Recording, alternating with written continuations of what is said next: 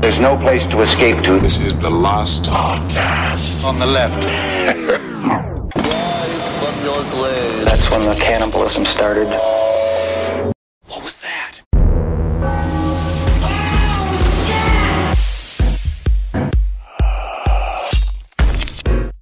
So a lot of times when we do these shows, right, you guys know, everything's off the cuff. He's praying.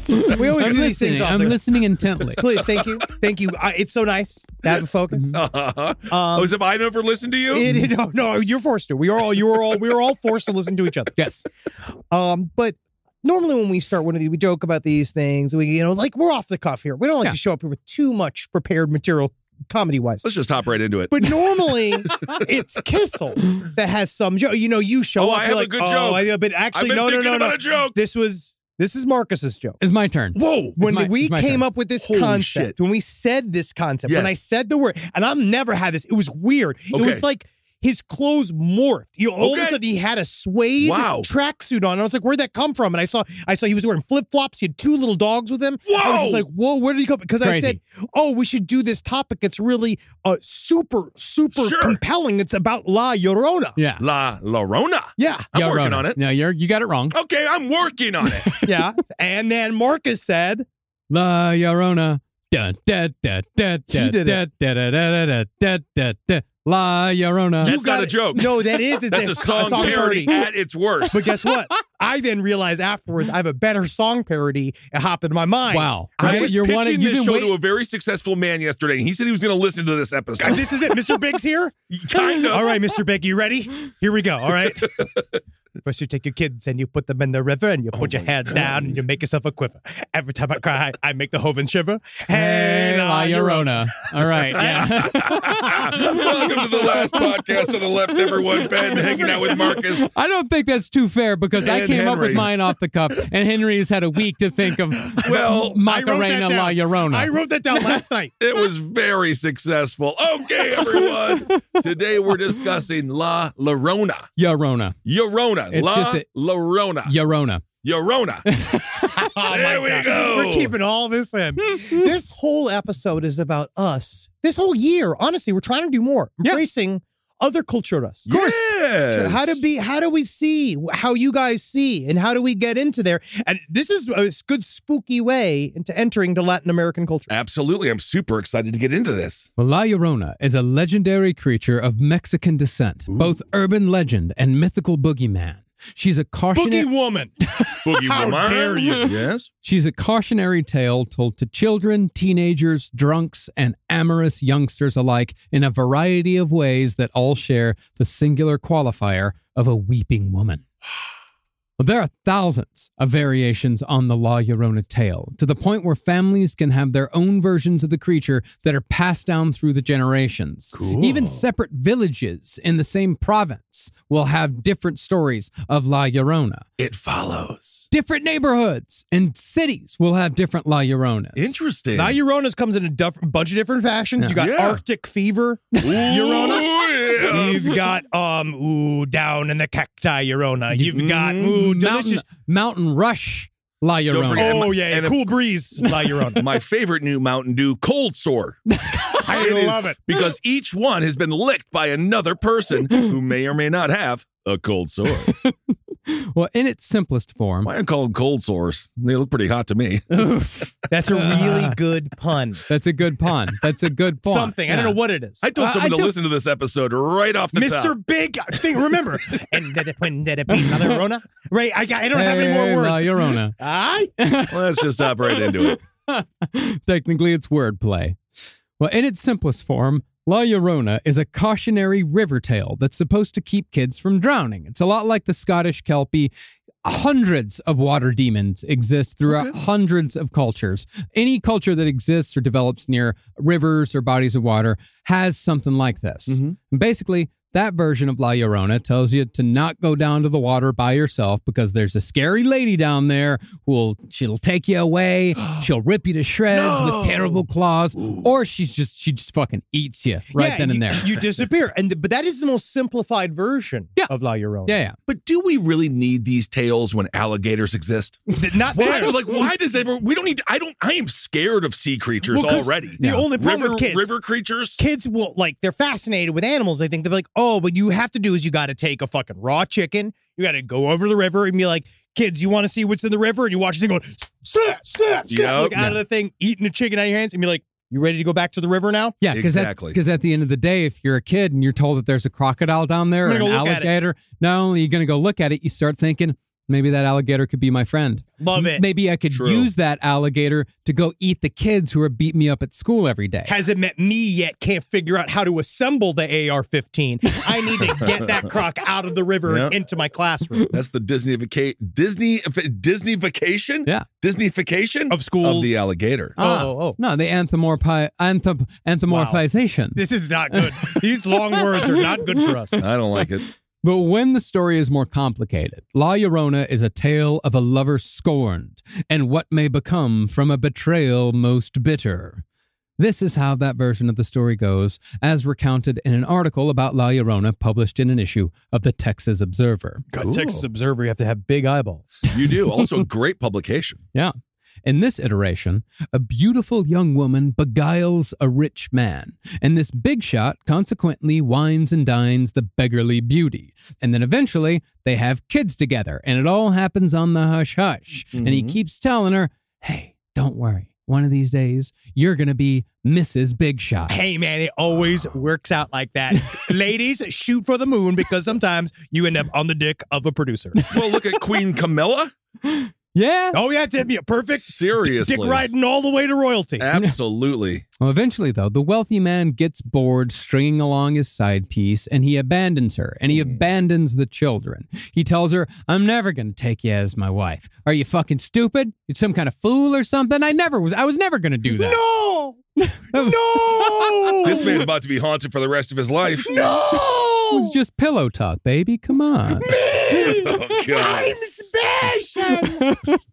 Well, driven insane by the casual cruelty of her lover. All right, that is a horrible interpretation of a scorned woman, Mr. Zabrowski. The woman takes her children down to the river and drowns them one at a time. Yeah, fucking Neil Young. Yeah. So much like Neil Young. Also, can we please have Keith Morrison just tell us about this story on Dateline? And would you believe she took her children to the river? What a hunk, you leathery wallet. But when she sees the dead bodies of her toddlers floating downstream, she realizes what she's done and drowns herself thereafter.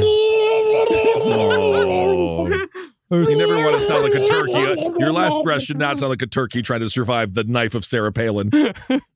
Her soul soon arrives at the pearly gates. She stands in front of St. Peter, and St. Peter asks, Hey, where are your children, young woman? Miserable she lies. No, sir. Wait. I do not know. I know. Yeah, you're right. You forget. Yeah. Forget I'm not doing Hilaria. Yeah. No.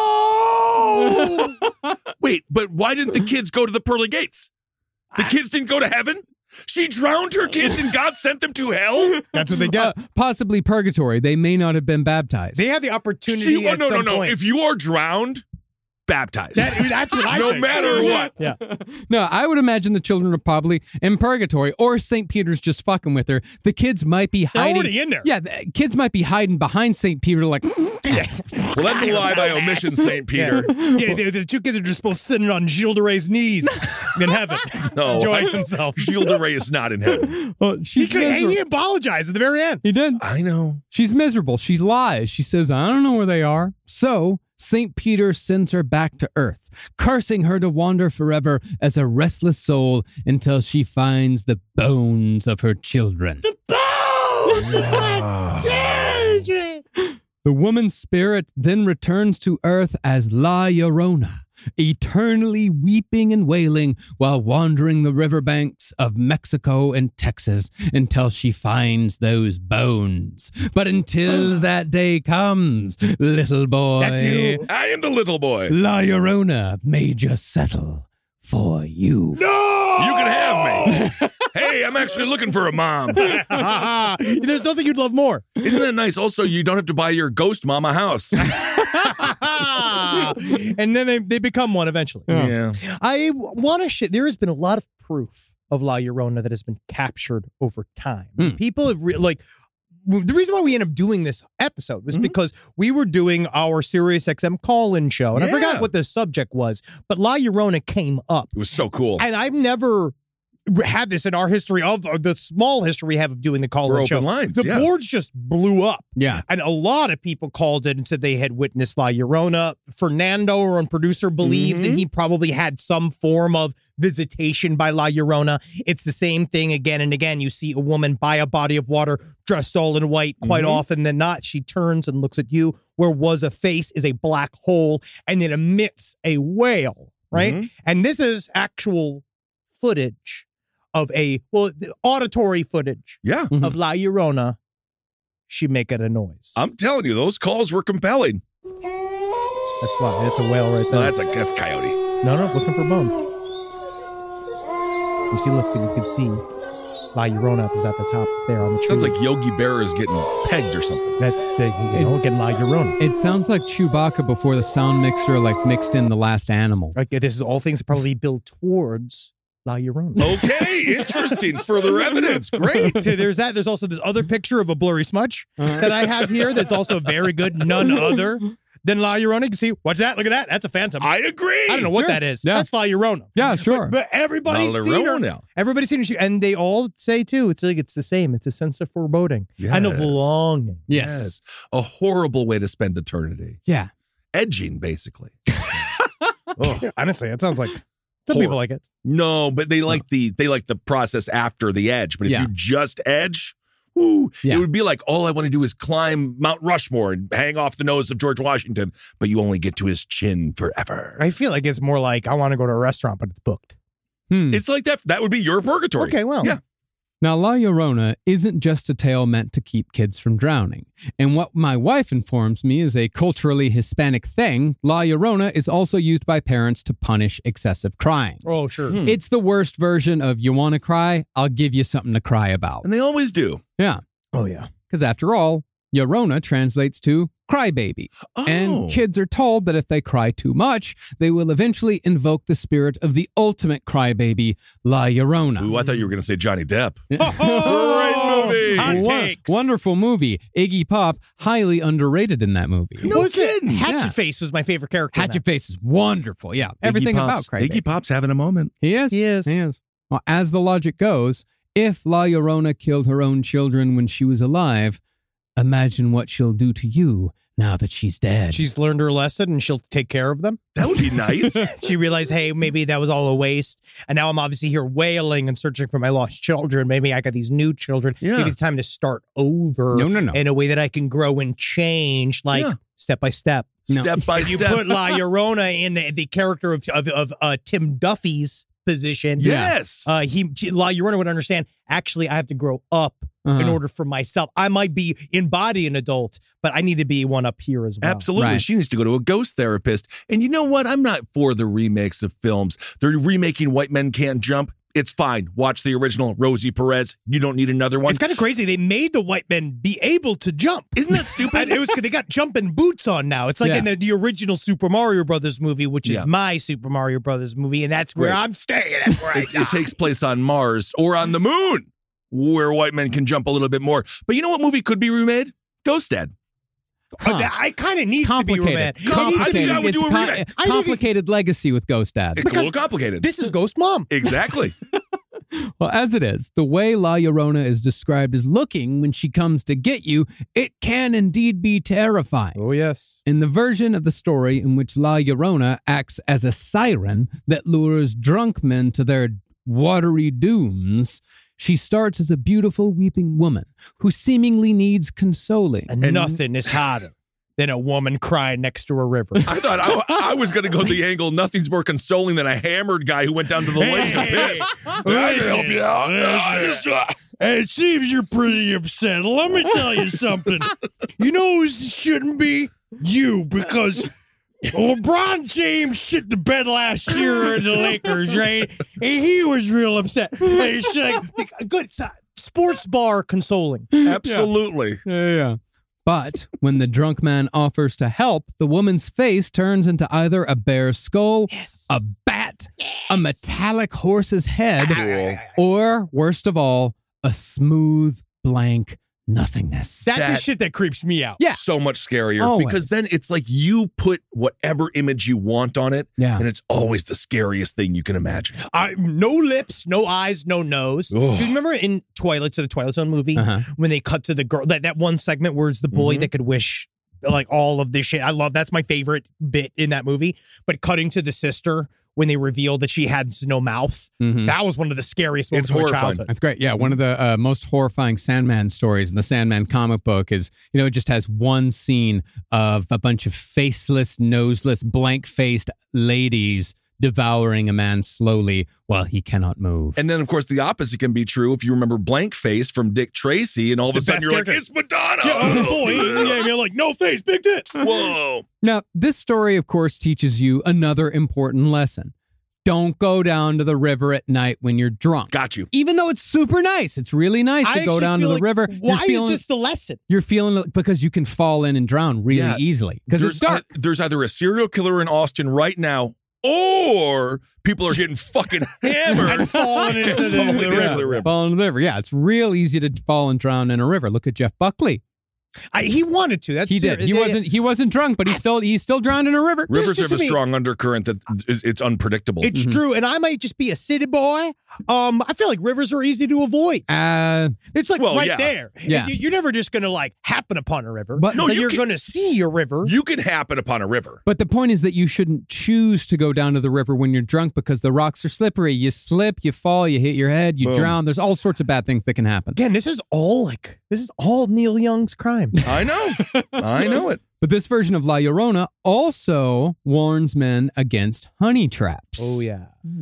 For example, in years past in the city of Austin, La Llorona came in the form of an urban legend called the Donkey Lady. The Donkey Lady. Now that's a name I can say. The Donkey Lady. Yeah. It's actually almost too easy for me. Yes. The Donkey Lady would lure UT frat boys down from 6th Street to the Red River, where all manner of awful things may occur. Wow. They might look through your phone. That would be the worst of all. But when it comes to what children are told La Llorona looks like, it's said by some that the centuries of crying have marked La Llorona's face with 2 scars that lead down from her eyes. And because her body has long since emptied itself of tears, she now weeps blood. It's nothing but blood! That's fucking cool. Honestly, cool. If you're crying blood, see a doctor. See a doctor. Very scary to see yourself, though. Furthermore, her hair has never stopped growing since she killed her children. It has become a tangled mess that wraps around her body.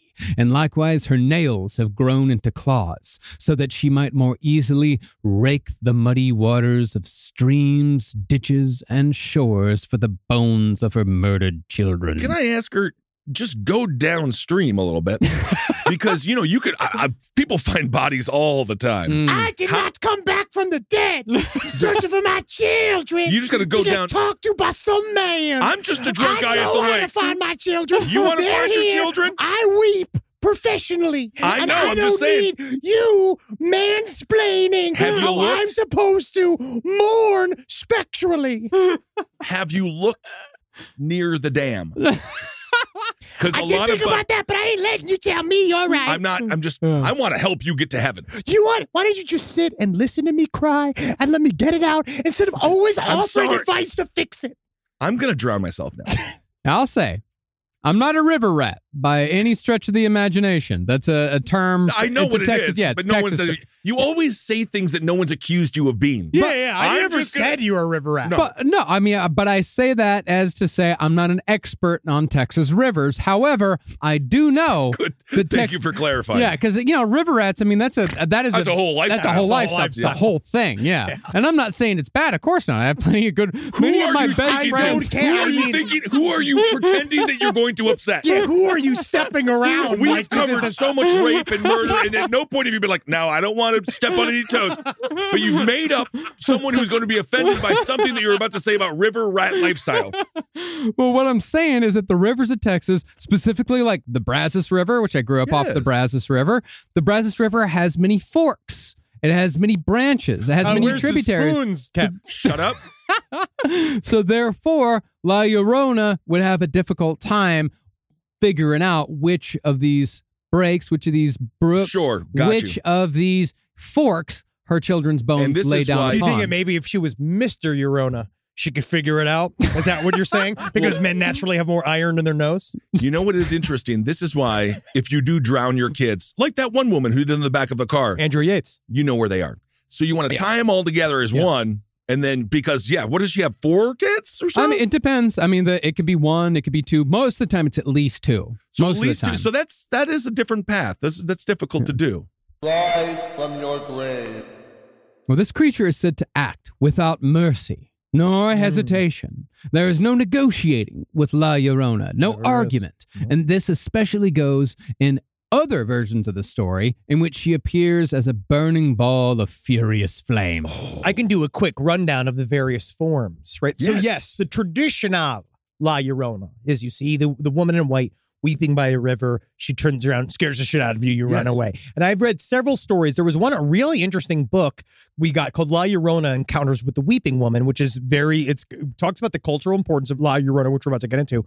But it has come of those. One story I read where it's like, guy was driving in right outside of Santa Fe, and this was back when Santa Fe was a very small city, and said that he saw an old woman on the edge of the street. And same thing, he said, normally, he's like, now I knew something was different because it was like getting struck by lightning. I saw this old woman weeping, and then as I drove past, she turned to look at me, and where should be a face, it was a black hole, and I just did a full U-turn and just drove away from it. Right, scared the living shit out of him. That's one version. Okay. There's another version that back when Las Vegas was just a small little town, like literally just a gambling outpost, right? There's talk about like the guys that were working there, them building Las Vegas. There was one story of a guy gambling and this beautiful woman. And he said, how do I put it? It's like not the normal woman we see in this establishment. Yeah. Right. A Salma Hayek arrives. Yeah. Right. Yes. She comes in, beautiful face, long brown hair, and she sits with her dress and she starts gambling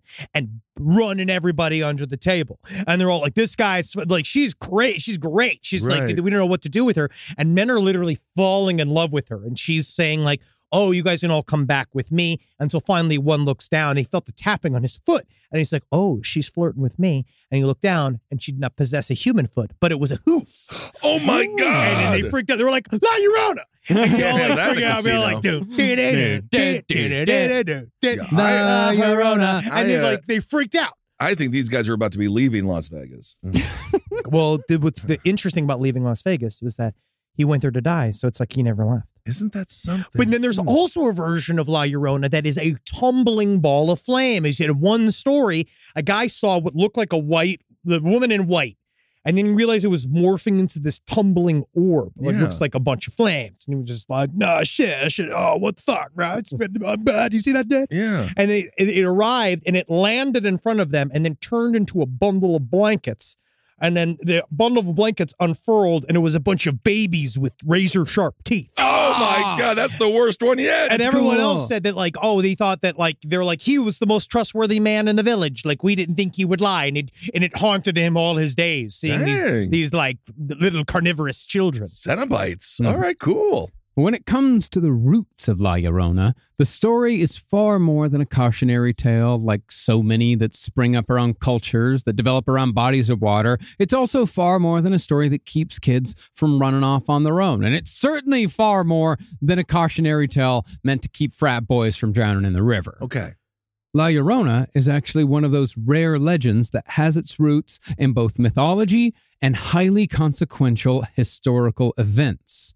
It involves stories that involve beautiful women, terrifying creatures, and, according to some opinions, the betrayal of an entire civilization. This is one of those stories when I typed in, I always go to my research and I go to like YouTube and I go like La Llorona and just kind of trying to see what popped up, right? And then the first thing that popped up was this like very thick college level dissertation where it was these two teachers were talking on Zoom and they got really into the culture of Mexico. And I was like, oh, that's where you checked out. Huh? This is pretty intense. Yeah. I don't know if we're going to be getting all of this. So that part that actually contained information, you were just like, no, I don't. It's just real thick. So we're just going to say, listen, this is Gringo time. Get to ghost tits already, guys. We're going to do our best to break down a lot of very complex themes within Mexican history. Absolutely, and Mexican culture. It's extraordinarily complex. Yes. We're absolutely going to do our best. And what to better get three this. amigos to do it than us? Honestly, I think it's finally time for Last Podcast on the Left to explain Mexico. Do you have anything besides Mexican food? In Mexico, it's just called food. Can we go drown ourselves? I hear. I don't. Let's go. Now, since La Llorona is a terrifying Mexican legend, it's only logical that her mythological roots lie in the most terrifying Mesoamerican mythology, that of the Aztecs. And since it's a dark tale, it's only natural that the roots of La Llorona are related to human sacrifice. Now, did the Aztecs practice human sacrifice? Most definitely. They didn't just practice it, they got real good at it. But they nailed it. They got pro. But was it a part of everyday life, as it is often claimed? I hope so. Unlikely. Probably not. See, that was when we toured Rome. We missed out on all the good shit. Yeah, that's when we should have been comedians. Ancient Rome. Yeah. I mean, Aztec sacrifice, it's one of the most hotly debated subjects in all of academia. Because who's writing the history? Yeah, well, that's the thing. The vast majority of what we know about human sacrifice comes from the Spaniards who conquered and slaughtered them. Just like everything we know about Druids comes from the Romans who invaded the British Isles. History is written by the victors. And just like the Romans, it was in the Spaniards' best interest to paint the Aztecs as pure barbarians.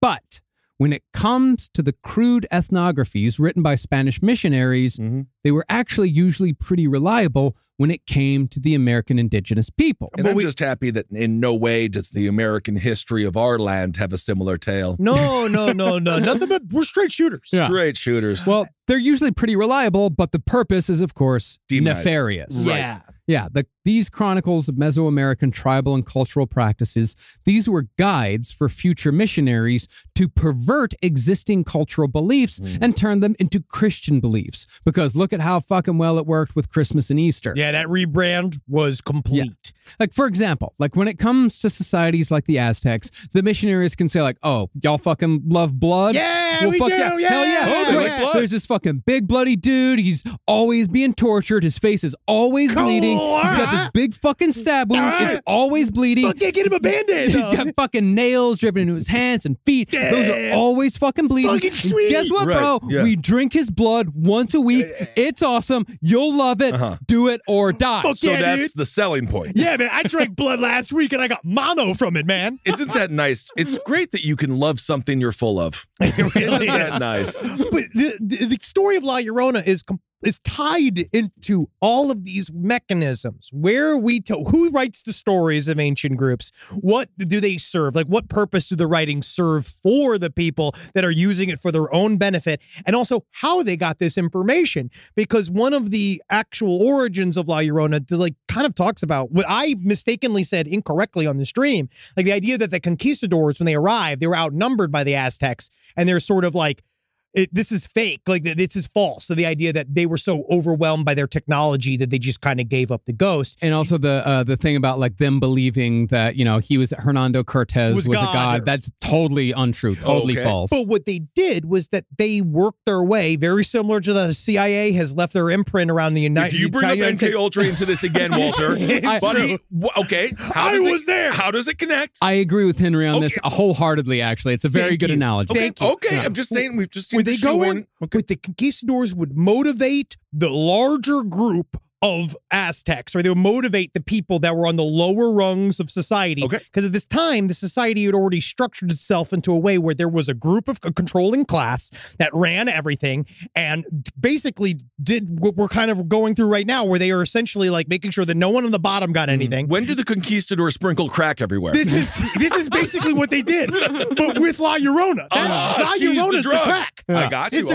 Kind of sort of, yeah. But the idea that they would manipulate the bigger, lower class to rise up against the controlling classes to help them flip the entire country to them. And there is one woman who helped them do that, which we'll get to here in a second. Cool. But those chronicles that we were talking about with the missionaries, they also worked as like a demon glossary. So the missionaries could properly recast previously revered gods as demons who have been tricking the indigenous people into worshiping them for centuries. Oh my God, it's so lucky that we came along. You've been worshiping a demon your entirety of your civilization. You could tell he be a snake, right? He be a snake and you see the snake and you think, oh my God, I love this protector snake. He makes society, he help all of us, but turn out he a demon. Well, the gods really weren't the problem. I think maybe the human sacrifice and things like that was an issue, but no, the Aztecs were a fully functioning society. Yes, they were. They didn't need the conquistadors' help. The Aztecs were an extraordinarily advanced society. Yeah. All of the Mesoamerican cultures were extraordinarily advanced. They were fine. Also, can we just say this? Everyone's like, oh, they were so unbelievably extraordinary with technology. They had a clock.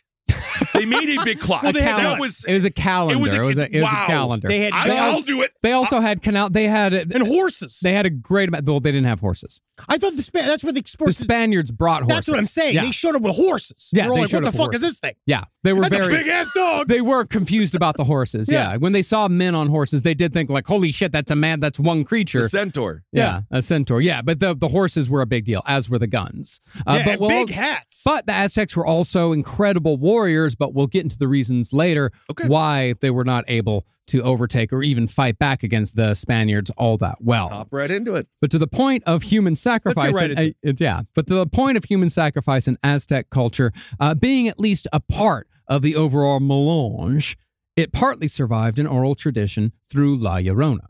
See, just before the Spaniards arrived, and we're going to get into Aztec mythology right now. Cool. Sacrifices were given to the Great Mother, Coatlicue. And I'm going to do my best to...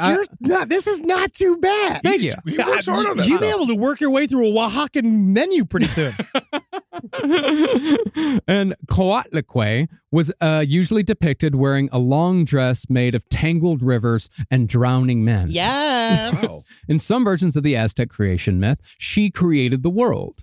Now, Aztec mythology is fucking crazy violent. Sweet. But so is Greek mythology. Yeah. Remember fucking Saturn ate his son alive. The Titans. All that shit's incredibly violent. Sometimes that son ain't good eating. Yeah, I guess so. That's not to mention, again, the crucifixion of Jesus has been portrayed as extraordinarily violent. In other words, a lot of belief systems have violent roots. I think all of them, don't they? I think all of them involve some kind of blood. Plains Indian tribes usually don't. Their creation myths are usually very peaceful. They have to do with the land, coyotes, stuff like that. Yeah, those are actually... boring. Yeah, they should have... Well, I mean, honestly, that sounds awesome. And the Jewish creation myth that one's truly boring. Like, what is it? Let there be light. Well, Kabbalah, God, the transmission of nothingness to somethingness. Yeah, Genesis, and God said, let there be light, and then that's it. God created the heaven and earth. God's took just a 7 fucking days. executive just saying horseshit. He's just saying, you know, it'd actually be nice if there was some light in here. Yeah. And then he makes everybody else go scurry around and make it happen. Garden of Eden. Yeah, I bet you they really enjoyed that series called Family Pies. They all fucked each other. According to that, we're all incest babies. Family Pies. We are. Yeah. We are all of humankind's incest babies at some point. All of humankind. We've been getting caught in fucking washers and dryers since the beginning of time. You got to figure out how to clean these clothes better. Maybe that's one of those things that La Llorona is warning against, because if she's stuck down in the river, don't you come and do your naughty stepfather business with her. I wonder if you did just leave a pile of dirty clothes if she'd wash it. Well, let's move on.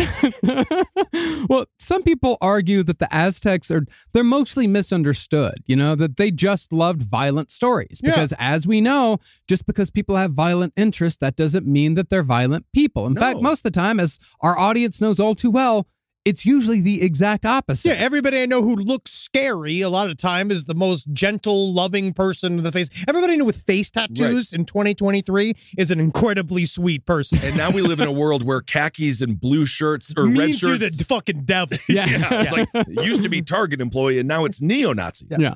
But as one of the violent Aztec myths go that are related to La Llorona, a goddess named Cihuacoatl helped the god Quetzalcoatl create the current human race by grinding up the bones of the people from the previous ages. Well, I'm sorry. And that's using Quetzalcoatl's blood. I'm sorry, I got to take a shit. I'm going to waddle out of here. This is great. This is really, really good. My nickname was Crap-a-Waddle. We're really trying here. I'm really trying. No, you're nailing it. Cihuacoatl, by the way, was Coatlicue's daughter. We're just going to get You're so married many to a emails. she's fluent in Spanish. This isn't Spanish. This is Aztec. I don't fucking know that. Okay. She's fluent, and she's not Mexican. She's Colombian and Peruvian. Yeah, you piece I didn't of say shit. it. I didn't say she was Mexican. I can't fucking believe it. I didn't say she was Mexican. How dare you? The beautiful people all around. Everyone is beautiful. Well, Coatlicue, meanwhile, was decapitated by her children on the orders of one of her daughters, the moon goddess, who, with shades of La Llorona, was upset with her mother because her mother had become pregnant by a man who was not the moon goddess's father. Okay. There's a bit of infidelity here. There's a little bit of a telenovela. Little bit. So even if you're a god, you get cheated on? Oh, yeah. Oh, Jesus. Women be trifling. I guess so. But from the bloody neck stump of Coatlicue sprung the fruit of that forbidden union, the Aztec god of war, Huitzilopochtli. Cool. Yeah. That's cool. And seeing that his mother had been killed, Huitzilopochtli dismembered hundreds of his siblings and decapitated the moon goddess. He's mad. He then threw her head into the sky, and that head became the moon. Oh, I see. Oh. Yeah, they had the coolest fucking myths. It seems to be awesome. None of you seem to pay attention to me unless I'm full. Oh, that's fine. Oh, now you're all taking pictures. Oh, okay. Moon goddess. No, we love you, moon goddess. Thank you for the tides. No reason. Literally, why we worship should you? There's no reason to call. God. It's just, we love you. I'll call you. I speak to you every night, moon goddess. I held you in my I know. Thank you. vagina for 9 months. They cut a hole in me. I know, moon goddess. I love you, Mama Moon. I love you. Well, in another La Llorona connection, Cihuacoatl, she of the bone grinding, she was also the patroness of mothers who die in childbirth. Because in Aztec culture, childbirth was compared to warfare, and women who died in childbirth were honored as fallen soldiers. It was extremely dangerous at the time. It was extremely dangerous until like 1965. I would say more like 2005. Damn. Yeah. Still dangerous. It's ain't easy to do. Well, in a terrifying twist, these women became skull-faced spirits known as the Cihuateo, who would haunt crossroads at night where they would do what else but steal children. Why the fuck did the conquistadors change this culture? I would have been like one of them. I would have been like one of the invaders being like, you know what? You guys are really cool. You guys are crushing this. I'm with you. Yeah, all this Spanish shit. Why don't we arm y'all and be with you guys and we all hang out here? Yeah, and Skull God. Yeah, and then eventually we'll turn it around and go back and conquer Europe. Dude, that would have been Europe crazy. could have used a little bit of cool shit. Yeah, because I want to say a lot of this, people talk about, obviously that some of this is very symbolic of Mexican-American culture, or like a kind of the way we deal with each other. But this is really an anti-Spain podcast. And I'm still like, we need to go for Spain. I think that's where a lot of the anger needs to be directed towards, because they started it, making the plates smaller. All these fucking guys do all day long. They take off all afternoon. They just get to sleep. Absolutely. The rest of us got to go to work. Shaped like a boot. That's Italy. No, that's Spain. That's Italy. Oh, God. Now, when it came to an urban setting, it was said that Cihuacoatl roamed the canals of the Aztec capital of Tenochtitlan, wearing a cradle board on her back. Oh, yeah, the cradle board, that's like the little backpack for babies. Yeah. Yes. Yeah. But on that cradle board was not a child, but an obsidian flint knife, the kind used in human sacrifice. Oh. Oh. That's a cool name of like a new John Wick style movie called like Single Dad. Yeah. So it's just, you just got a baby carrier, just like full of guns. Yeah. Well, I like the idea of just a cool knife. Bring knife fighting back. Oh, yeah. Obsidian Watching some knife old fight? Jackie Chan films the other day, which is on TV. He uses everything. So cool. Well, ironically, though, the story that partly inspired La Llorona was not meant for kids. Instead, it seems like it was aimed more towards young parents. At least this is kind of my interpretation of this tale as I read it. In what sounds like a cautionary tale meant to discourage mothers from leaving their children unattended, a woman goes to the market, but leaves the child behind in a crib while she goes to shop and hang out with her friends. Madeline McCann. Don't bring them into this. They're innocent. But when she returns, the child is gone, replaced with an obsidian flint knife. Cool, Dad says. I mean, what? Wait, yeah, I guess. Whoa, my fucking daughter's a knife now. This is awesome. Most of the time when your kid is kidnapped, they don't leave anything. Maybe a ransom note or something, but... Well, this signifies that Cihuacoatl has traded the knife for the child, and the child has been taken away on the crib, strapped to Cihuacoatl's back. Man, You know what knife fairy. Knife fairy is Yeah. really cool. What you can do is just say, they're going to have a better life that way. Yeah. And look at my new knife. But look at this knife. It's kind of cool. Rise from your grave. Well, to round out the Aztec influence on La Llorona when it comes to mythology, another likely inspiration for this cultural amalgamation is a creator creature known as the Hungry Woman. Yes, this creature, a lot of times what it'll do That's is a name I can say. when you sit to order food at a restaurant, she'll say, "Oh, I'm not very hungry right now." But then when you order something, Yeah. she'll take half of it. Or when you're sitting at home and you're trying to decide what to get for delivery, she'll say that she's hungry, and yet every suggestion you make, She says no. Oh, guys, this is not your podcast. The husbands can be right sometimes every now and again. Well, this wandering god, the Hungry Woman, she is covered with dozens of mouths that cry out not for children, but for food. It's just awesome. It's said, It's cool. Yeah, it's said that the Hungry Woman is Coatlicue herself, the devouring mother who contains both the womb and the grave. Yes. We're talking, this is like gangbang gold right here. Because of all the mouths. All the mouths. All the mouths. I actually was thinking this is blow a good, bangs. I feel like the Hungry Woman's a good new, like, that, chicken. They have like a chicken pop-up. Oh, sure. Where you're the Hungry Woman, The and you Hungry just see Woman. all the different mouths, but there's a chicken sandwich for each one of the mouths. And I see- actually love that idea. And Ben, I think in this gangbang, it's not going to go the way you want it Why? because there's so many mouths. All you're going to see is dudes' butts. I hate that. Think about it. Think about I it. hate You're that. only going to see dudes' butts. Dude, You I was just show watching. up, and you're like, "Oh fuck, I'm late," and then you just see like two guys on step ladders on both steps. You see two guys like in a triangle on each other's backs. Yeah. La Llorona is really just a parable about being late to the gangbang. So far, The Hungry Woman, I suppose, more the parable in that case. But while La Llorona obviously has roots in Aztec mythology, she owes perhaps even more of her existence to the 1519 arrival of the Spanish conquistador Hernando Cortés. Ooh. He was there seeking the 3 Gs: God, gold, and glory. Oh. can you feel the power? Can you feel the glory? This is where it gets complicated. Yeah. Now, what's fascinating in this context is that 10 years before Cortés arrived, the Aztecs began witnessing a series of bad omens that they believed were signaling the arrival of mysterious men who would wage war on Tenochtitlan. Laying some very strong groundwork for the future legend of La Llorona, omen number 6 involved a native woman covered in chalk, dressed all in white. According to accounts, she wandered the streets of Tenochtitlan and was heard crying and screaming throughout the night, saying, My children, we now have to live far away. or, My children, where should I take you? Disneyland. no. Not now! Supposedly, this woman was the aforementioned goddess Cihuacoatl. 7 years after that omen, a famine began, and Cihuacoatl again appeared in the streets of Tenochtitlan, crying in hunger. She would say, Oh, my children, we are about to be lost.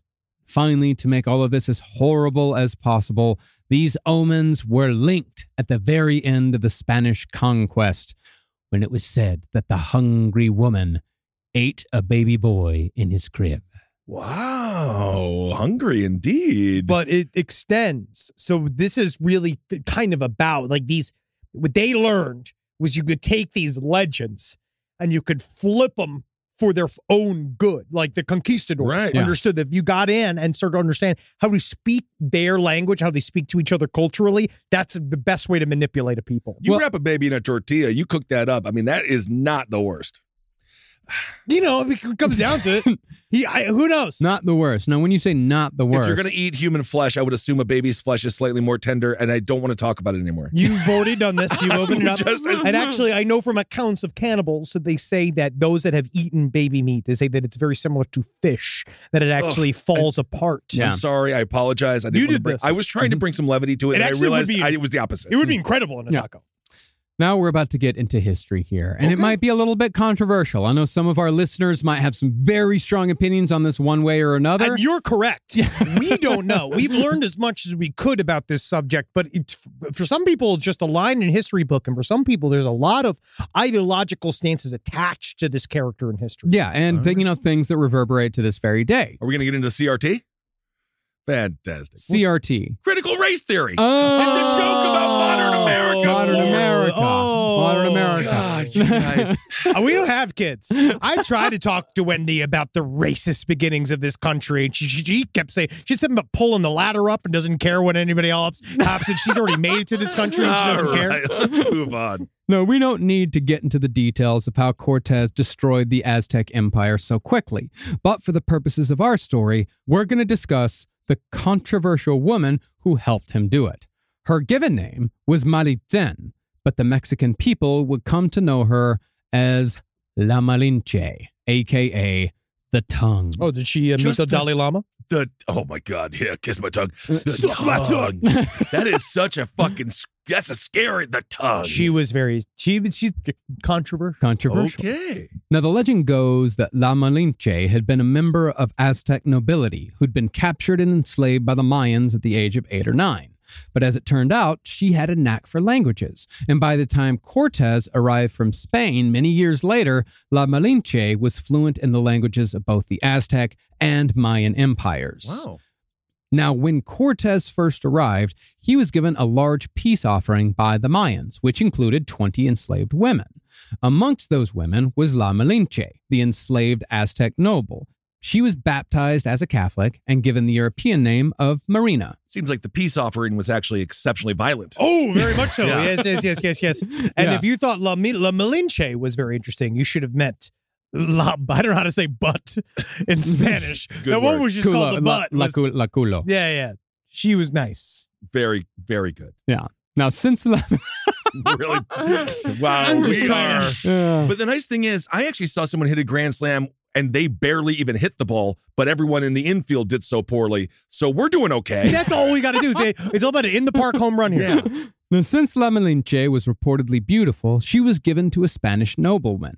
But when Hernando Cortez discovered how good she was with languages, he took her as his own personal slave, and she thereafter quickly learned Spanish. As an interpreter and eventually an advisor, La Malinche participated in every major event associated with the Spanish conquest of Mexico, all the way to the fall of Tenochtitlan in 1521. She was like a mirror universe version of Sacagawea. Evil Mexican Pocahontas. Yeah.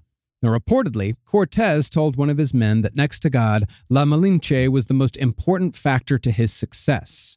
Now, soon after the Aztecs were conquered, La Malinche gave birth to Hernando Cortez's son, Martin. Martin is therefore considered the first mestizo, the first boy that was a mix of the Spanish and indigenous people that now make up the nation of Mexico. She's sometimes seen as the mother of the Mexican people. They didn't call him Baby Tongue, did they? No. I don't ever want to meet anybody with the nickname Baby Tongue. Hey, my name's Greg, but you can call me Baby Tongue. Yo, I need be like, to oh, see you're here that. for the interview for the. What if you were on a date, everything is going great, and they open their mouth What's and going on, Baby Tongue? Yeah, you little tiny Just tongue. a little tiny tongue. I lost most of my tongue in the tongue wars in 2013. However, the people of Mexico who have an opinion on La Malinche are usually split between one extreme or the other.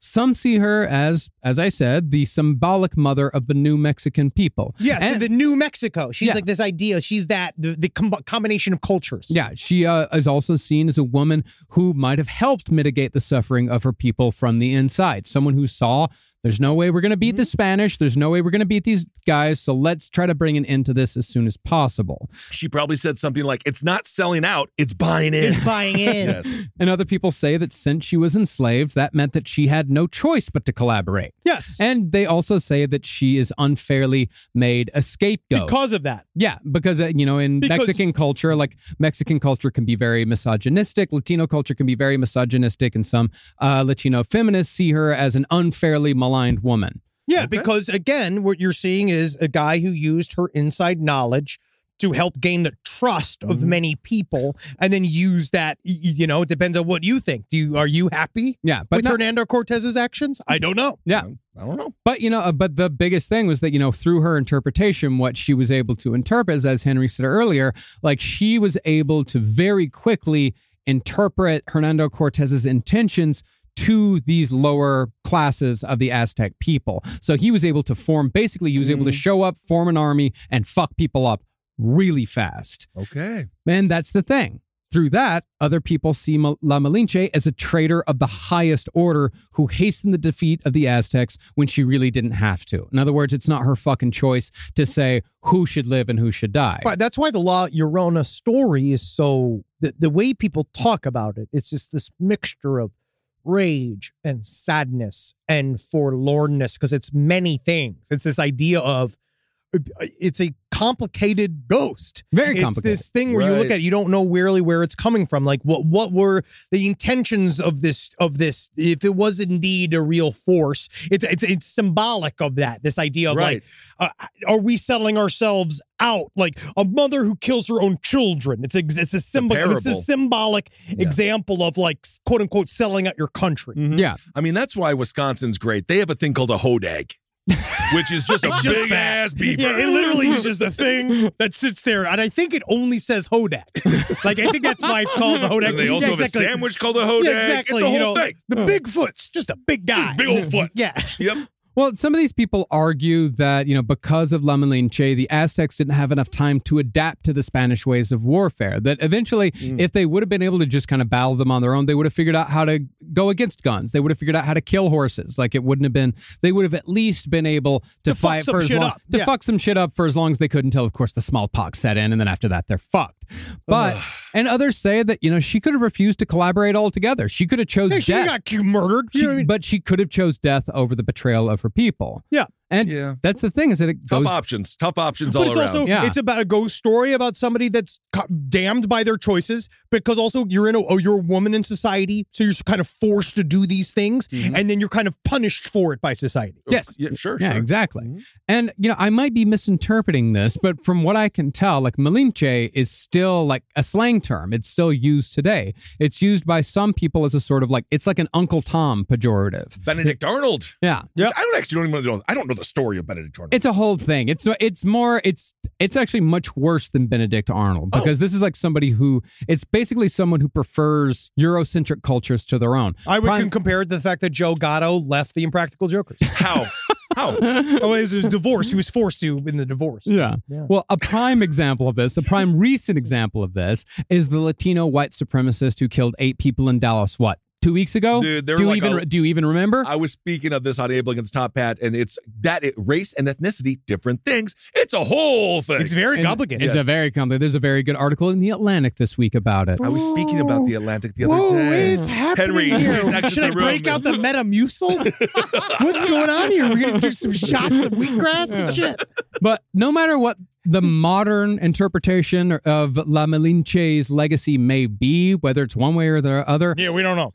At the time, in the 1500s, she was definitely seen as a villain to the people of Mexico when she was alive. And as we shall soon see, her actions and the subsequent consequences slowly began to intertwine with Aztec mythology, thus helping to create La Llorona. Now, once the Aztecs were conquered, the Spaniards began to recast the Aztec mythological heroes as villains. One Spanish cleric said that the Aztecs' ancestors had erred in their worship of these gods, specifically gods like Cihuacoatl, who had terrified the Aztec people throughout the night by her extensive wailing and crying. It's like, why do you want to worship that guy when you could have Jesus? Yeah, Jesus never cried once. No, he was a manly man. Jesus fucking got caught and murdered. All right? I like my Savior's not caught. I like my Savior's not caught. But also, I think Jesus, there's a whole bunch of shit where he was crying like a bunch. Well, the whole point with Gethsemane, he was trying to get out of it. Crying. Yeah. And then there's also the concept of a sacrificial God. Like we are all supposed to sacrifice something because we're not good enough for heaven. Right. We must kill some part of something that belongs to us in order to get all the good stuff in the end. So we make sure that we live like a really shit-ass, boring life on this planet. And then we can go to the fun party. Again, Gilles de Rais, Michael Jackson, just like a killers, all these guys just hanging out there, man. Yeah, never forget Jeffrey Dahmer. No, just loving life. They're going to go with Epstein on that one. But all right. Well, sure enough, by 1550, a few decades after the Spanish defeat of the Aztecs, the goddess Cihuacoatl had become a ghostly white apparition of a sobbing woman wandering the canals. She was now named La Llorona. Dun, dun, dun, dun. Now, this first La Llorona was indeed a cautionary tale, but it seems like the first lesson La Llorona was meant to teach was, don't fuck a conquistador, okay? Because you ain't La Malinche. Yeah, you're not trying to be a La Malinche either. It ain't gonna happen. That was the first lesson? That was the first lesson. Don't suck that dick. Don't fuck a conquistador, because basically it was common for Spaniards to promise indigenous women the moon. I'm going to make you a noble woman. I'm going to take you back to Spain. I'm going to give you a better life. All you got to do is fuck me and everything will be great. These men. Yeah, but as soon as the relationship became boring or inconvenient, the Spaniards would toss the women and whatever children they'd fathered aside. And of course, you tell the story of like, if you do this, if this happens to you, then you could lose your mind like La Llorona. You might murder your children like La Llorona. Yeah, it'll hollow out your whole life. You've traded out your culture. Yeah, you've traded out everything, and your entire life will fall apart, and you will wander the rivers, the canals for all eternity. That lesson still holds true to this day. Be careful who you have kids with, because they might just end up going to Quick Trip and never coming back. However, when it comes to La Malinche, it's hard to say whether La Llorona was inspired by rumors concerning La Malinche or whether people applied the La Llorona story to La Malinche after her death in order to make her death far more tragic than it really was. Como sa. Yeah. I think it's a little half a one. Yeah, half a one, 6 of one, half dozen of the other. Now, it's thought that La Llorona first appeared about a year before La Malinche died, but a story sprung up around La Malinche's death that was, at the very least, the first half of the La Llorona tale. It was said that when Hernando Cortez announced that he would be returning to Spain with his mestizo son Martin, but without La Malinche, she took a sacrificial obsidian knife and plunged it into her son's heart in the manner of an Aztec sacrifice, then did the same to herself. Good storytelling. Very good storytelling. Yeah. Damn. Now, that, of course, wasn't true at all. After Cortez left, La Malinche married a different Spanish nobleman and died fat and happy, as far as we know. Just get all fat and happy. Get all fat, sassy. Yeah. Cook some soups, eat some bread, some desserts. But it does say something that people wanted her to die a horrible death. Oh, yeah. They wanted this to be real. They were very hopeful that she was the phantom that was crying, searching, looking for their lost children, because that would feel like a fate appropriate for the person that sold this out. Yeah. It is 50-50, right? Because it's like the greatest revenge is to live a happy life. You know, like I'll say Corey Feldman, good for you. Yeah. You're winning. But Dick Cheney's also still alive. I mean, yeah. So it's like his revenge. It's like, Yeah.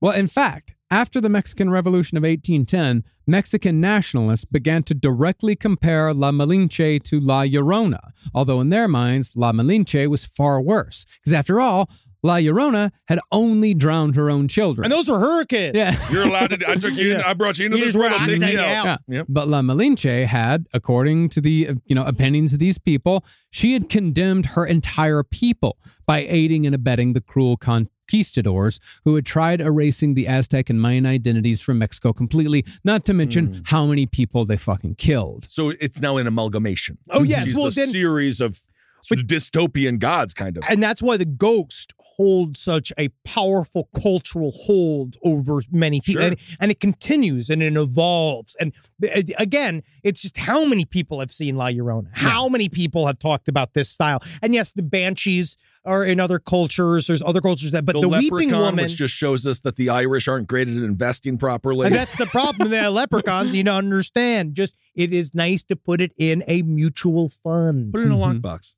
Now, when it came to horror stories involving the conquistadors, some went far beyond mere consorting, but many of those stories still had a sort of La Llorona ending.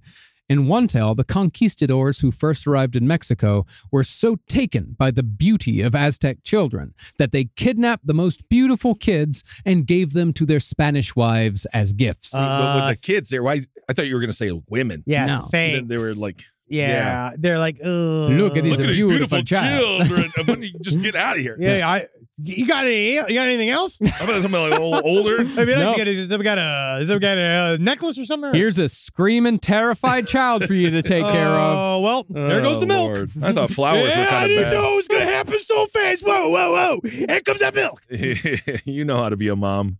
Well, when this became all it is just shooting your kid milk. Whoa! Men and women, huh?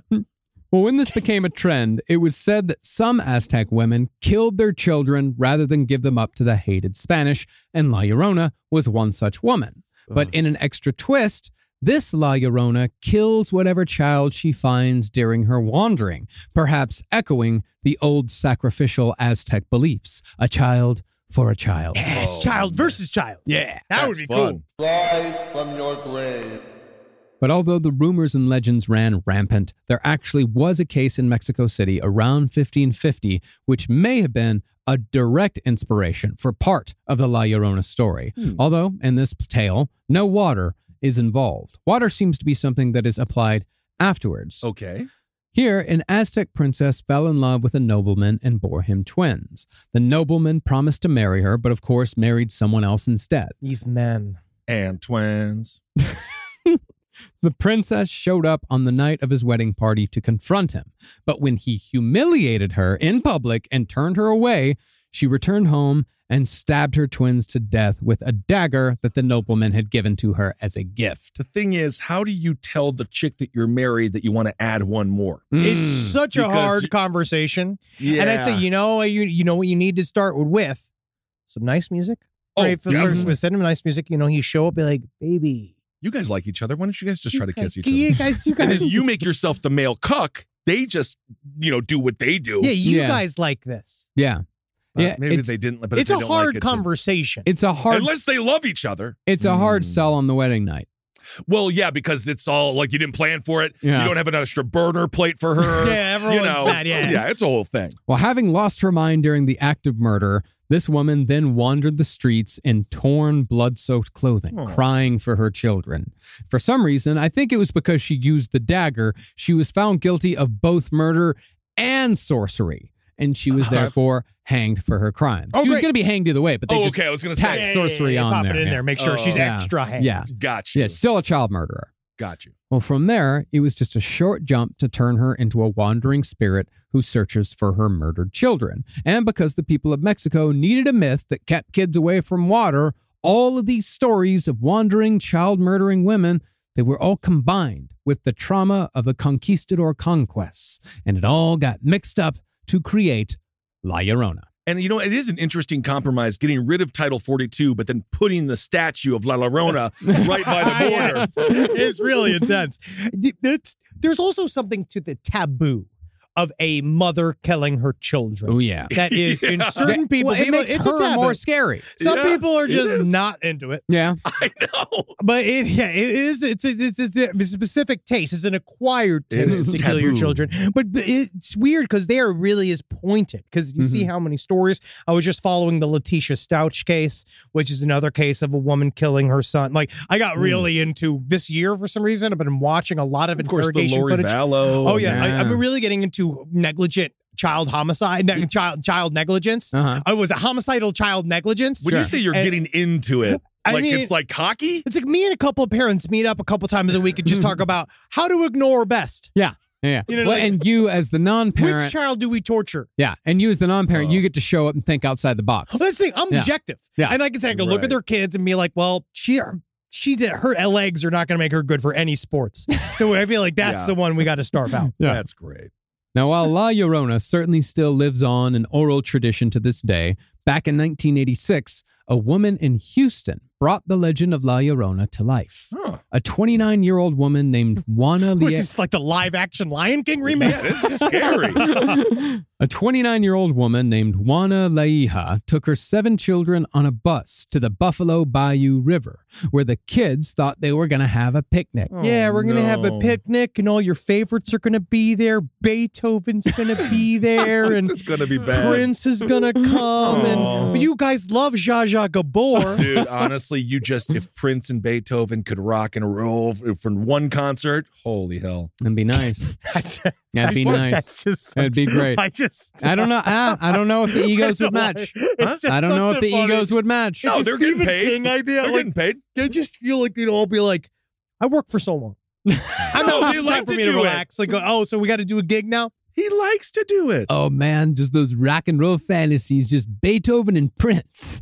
Oh, wow. Oh, I'm so sorry that I had a little bit of class. Rock and roll panache. jam. Oh, man, that's the best rock and roll jam I ever heard of. Yeah, it's no Spunk and the Love Dicks, whatever the fuck you listen to. We're doing a 10-parter on the Lonks. Yeah, they're Don't the make fun of Lunks. our other highly successful show. Yes. The Lunks make a great. They're fart metal. Yeah, the Doobie Brothers, that's pedestrian. We're actually talking a lot about it. They're called the Octopus Bunch, and they only do songs about shovels. Yeah, absolutely. Yeah, it's great. 100%. And I love it. You know what? That's how I choose to live. Nay, No, that's I'm how not- I must live. Yep. Great.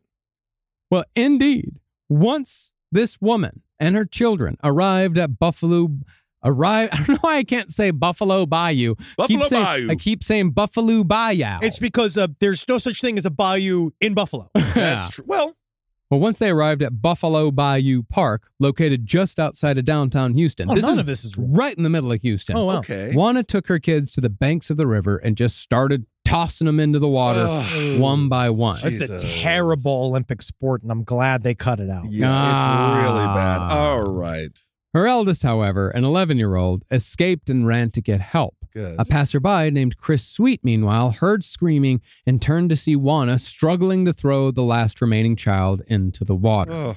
But by the time Sweet ran to help, 5 were already in the water and 2 were already floating face down. Oh, no. After Sweet jumped in, he was joined by a security guard named Gilbert Chavez, and together they were able to save 3 kids. But the 5-year-old and the 6-year-old, named Judas. Ooh, I that is an intense name. Judas? I never heard anyone naming their kid Judas. I don't think that she wanted him to live. Yeah. If your name is Judas Yeah. as a Judas. child, I mean, I actually kind of like the sound of The it. sound of it's cool, Obviously, yeah. yeah, it's context a is- cool name. Yeah. But Turncoat it who means hangs like yourself. ultimate portrayal. Yeah. Portrayal. Right. Yeah. Well, he died after being rushed to the hospital. Now, when police interviewed Juana after the murders, she said that she'd been worn down by a life of poverty and domestic abuse, noting that her husband had recently beaten her so badly that she couldn't eat. She was hearing voices. It was later discovered that she was bipolar.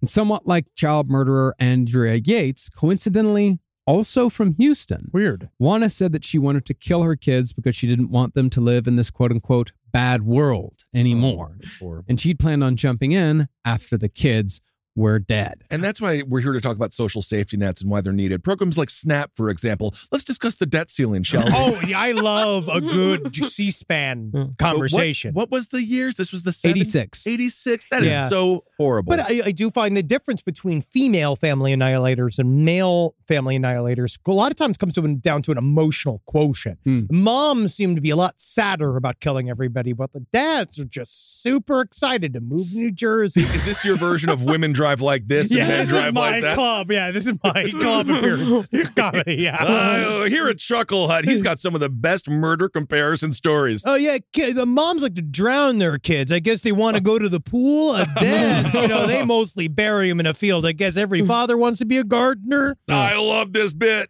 Well, with women, what it seems like from what few child murderers I have studied, a lot, especially like family annihilator, child murderers when it comes to women. Like, it's about mercy. It's about, I want these kids to not have to suffer on Earth anymore, therefore I'm going to drown them. That comes up. That theme comes up a lot. That theme comes up a lot. And with men, it's usually like, save you from my embarrassments. Yeah, well, with men, it's usually like, I want to get out of here. Actually, Jessica and I just started talking, and she's 28, and she's got different knockers than my this wife I currently have, and they're all kind of in the way. Yeah, I'm just getting, and if I get the divorce, I'm going to have to change my status on Facebook. Oh, yeah, I'm going to hear it from everybody. Yes. And so therefore, put him in the ground. Yeah. Reminds me of that Dear Zachary documentary. If you want to cry, watch that one. Reportedly, though, when Juana Lieja was interviewed by a Mexican folklorist the same year she killed her kids, it was said that she looked him in the eye and said, I am La Llorona. But of course, she's very mentally ill. And actually, Texas gave her a very fair sentence. It was surprising. You'd think they would have sent her to the fucking chair. Yeah. She got like deferred adjudication. They made sure that she got some mental health help. Yeah, they should have. Yeah. Most what of the else? kids left. And then that was it?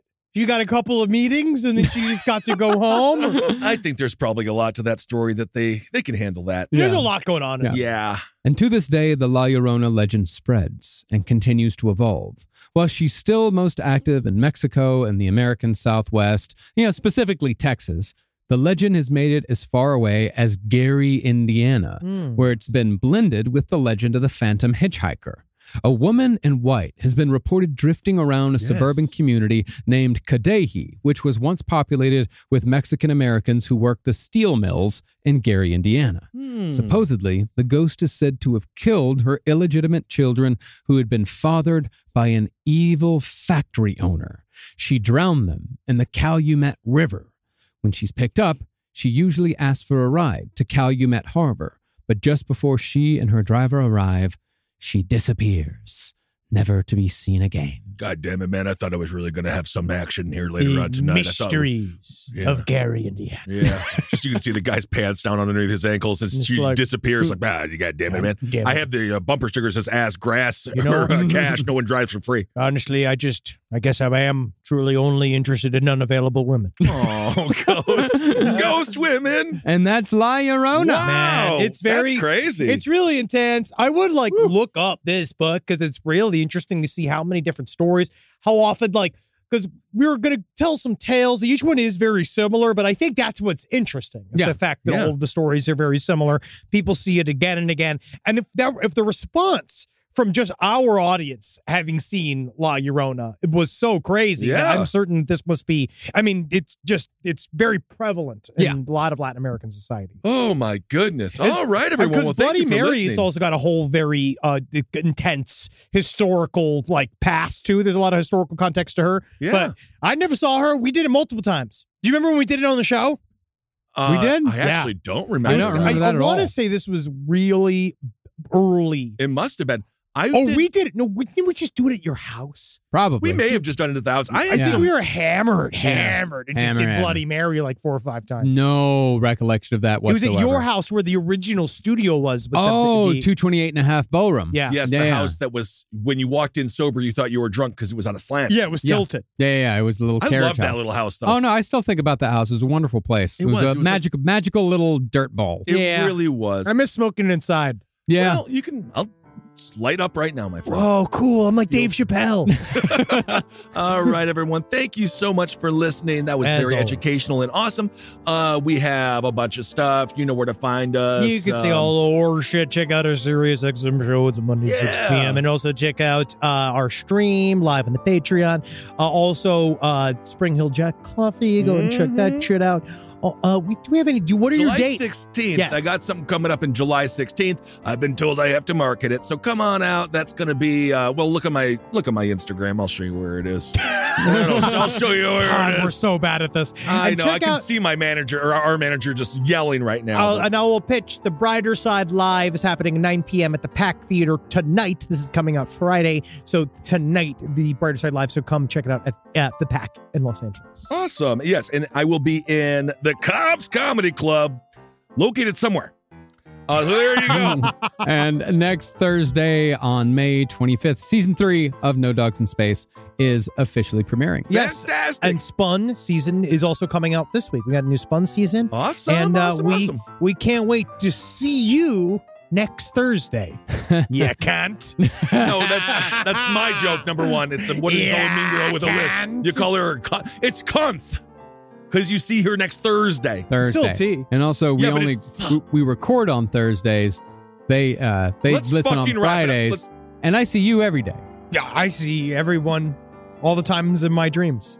Aliens Top Hat. Let's see. Wizard and the Bruiser. Let's wrap it up. All right, everyone. Thank you for listening. Don't go to the water. Hail yourselves. Hail Satan. Again. Congratulations, everybody. My Llorona. Yeah. Nailed it. Who was the band that sang La that? Llorona. Who is the band that sang My Sharona? The Knack. The Knack.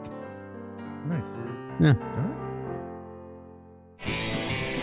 This show is made possible by listeners like you. Thanks to our ad sponsors, you can support our shows by supporting them. For more shows like the one you just listened to, go to lastpodcastnetwork.com.